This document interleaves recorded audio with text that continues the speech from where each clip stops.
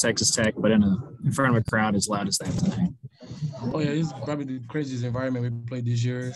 It's definitely a good environment, definitely against a good team, good top 25 team like Texas Tech. I mean, it was a competitive game, and then we just didn't finish. You take any positives away from a game like this? I know you want to win, but do you? Yeah, I mean, it was a good game to the end, and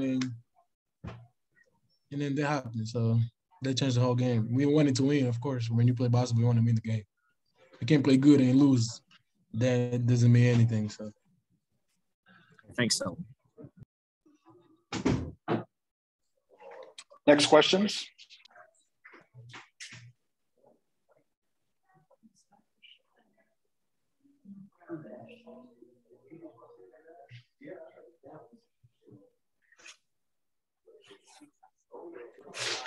Other questions, guys? I'll ask another one. Selton, what was it like playing without Marquise today? How much did you have to change up your game plan without him in there? Oh yeah, we definitely had to. It was different because me, Mark had to handle the ball more, and Marquise definitely changed the game for us because he's pretty fast. Nobody can guard me on the court. So, I mean, it happens.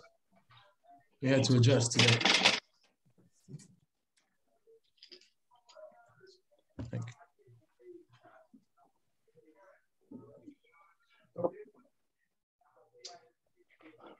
Go ahead, Grant. Hey, Selton, what was it like to hit that three, the first three in Big 12 play from you? It was a big shot in the second half. Yeah, I mean, I'll be honest, I've been struggling all season shooting the threes. But today, like Coach Ebb always says, just shoot the ball when you open, don't hesitate. So, I mean, I feel good at that moment because even though I'll be struggling, I still be working on my three. So, I mean, it felt good. It wasn't the right moment, and I just felt like I had to hit that shot, and then I hit it. How difficult was it to hit free throws down the stretch, with that raucous crowd and those students in the back waving their hands? I mean, it was a fun environment. It was good to like hit free throws against they fan base. They talking smack, whatever. But like I said, we're near that win. We're near this one. We're near that one. Do you think? Yeah, no doubt. Do you think that some of the disrespectful chants kind of fired you up at times in this game? For sure. I like playing environments like that. Like Texas Tech, probably the best environment we play in the Big 12.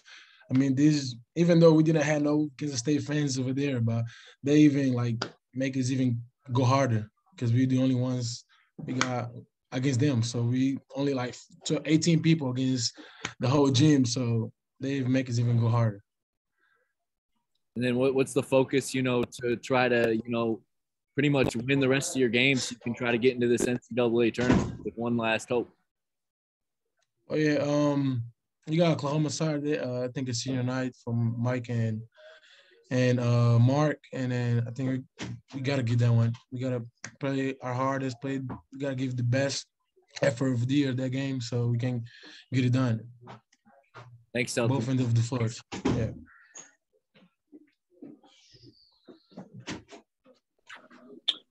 Next question to Arnie.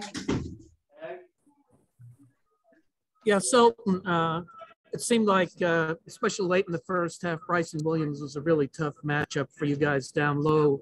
What you guys did a little better job the second half, but what was the challenge there with when you were going small and trying to guard someone that strong in the post?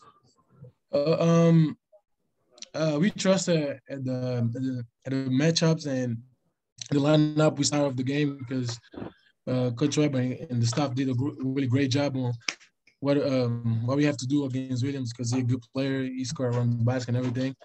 But I think we learned from the first half, second half, because he was scoring a lot in the first half. So we learned from the first half, and then the second half, I think we did a much better job on him. We make him miss a lot of more shots. Thanks.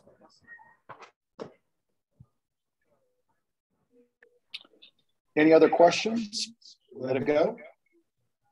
Okay. All right. We'll have Mike McGurl on here